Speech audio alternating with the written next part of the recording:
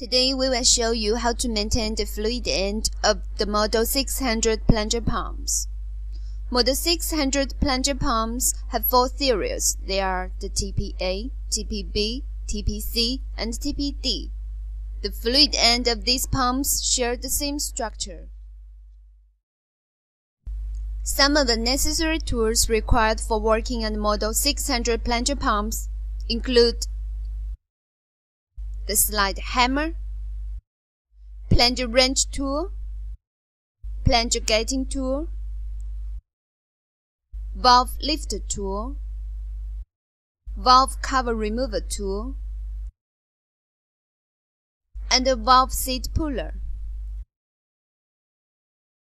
You also need a plunger assembling tool, which can only be used when the plunger assembling becomes difficult. Now we are ready to disassemble the pump. First, using the valve cover remover tool, let's remove the cover plates. Plunger pumps of this design have 5 cover plates, 2 on top and 3 on the back. Next, using the slide hammer, we can remove the suction and discharge covers. There are 5 of them.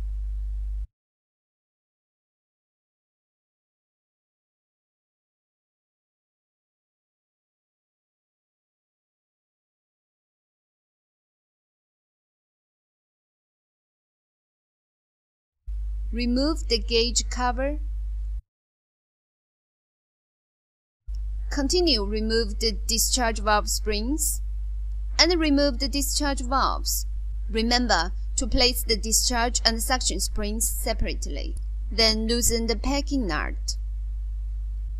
Before removing the plunger out of the pump, rotate the input flange until the plunger has pushed outward. Now insert the plunger guiding tool into the pump head. Using the plunger wrench, we can loosen the plunger threads. An extension rod is used to help remove the plunger. Be very careful to not damage the surface of the plunger. Then remove the suction valve stop. Remove the suction valve spring and also remove the suction valve. You see, we removed the oil seal assembling first, before removing the plunger and packing nuts. Now, loosen the bolt holding the oil seal retainer. Then remove the oil seal retainer from the bottom side of the power end. Here again, using the wrench, loosen and remove the packing nut. Finally, we remove the packing assembling from the packing nut. Take the O-ring retainer out. It's also called the packing retainer. Next, remove the 2 O-rings and the backup rings.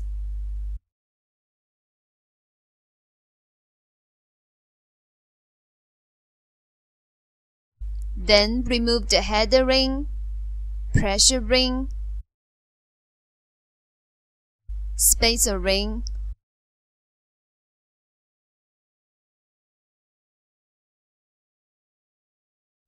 oil ring, and the wiper ring. The oil ring is also called as the Latin ring. If you want to remove the valve seat, please use the valve seat puller. Here the use of the puller is explained.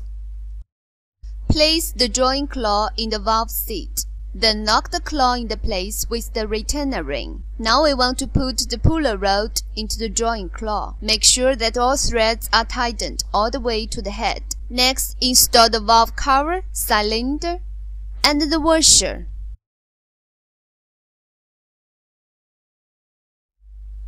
Then tighten up the nut.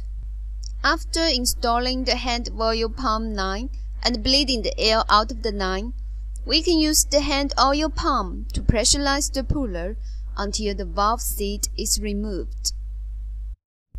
Check the valve insert for any damage and replace if necessary. Okay.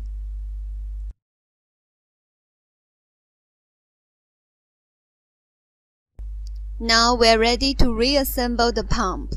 First, install the valve insert. You need to attach the valve insert tightly to the valve body. Next, we install the packing. Install the vapor ring in the packing nut with the ring lip facing towards inside. Then insert the oil ring, spacer ring, pressure ring, and header ring. Beware of the back and the front side of each ring. Insert 2 O-rings and backup rings in the O-ring returner, starting with the O-rings on top and the backup ring at the bottom. Carefully tap the O-rings in the packing nut. Do not damage the O-rings. Install the 6 valve seats into the pump head and pump the valve seats with a copper hammer. Install the suction valve into the pump head. Then install the suction spring. Hand install the suction valve stop in the groove in the pump head. Using a tool, place the suction valve stop perpendicular to the plunger. Install the discharge valve and the discharge spring. Lubricant all rings with grease. Coat the threads with thread lubricant. Add oil on the packing. Hand tighten the packing nut into the pump head.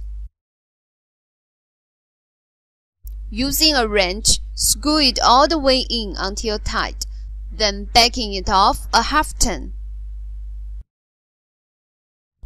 Add sealant around the bolts. Install the oil seal returner in the back of the power end.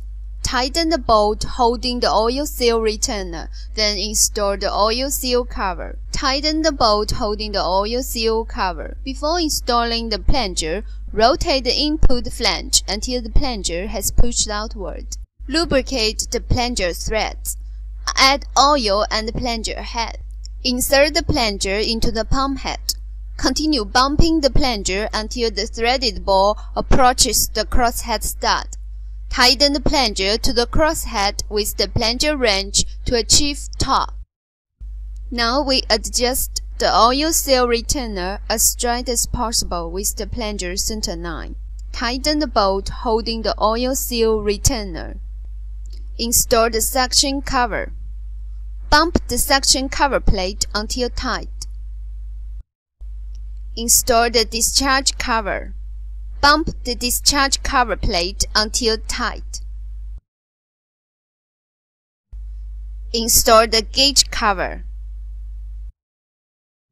Then tighten each packing. When the packing is tight, continue tighten it 1/4 turn.